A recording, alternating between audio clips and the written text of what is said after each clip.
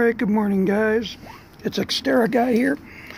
I was doing a review of the Fram oil filter that they say fits my 2013 Nissan, and this one says it has new improved protection. Not really sure what that's all about. So, let's open it up and see, because I'd seen some videos where people said, oh, it doesn't have a backflow preventer.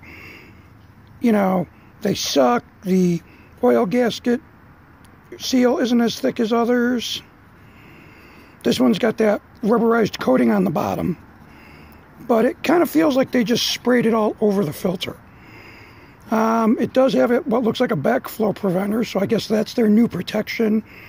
And the seal comes off really easy.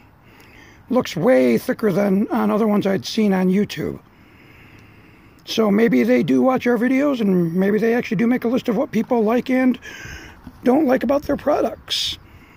This is just a really, really short video I wanted to post today. I got a bunch of stuff going on.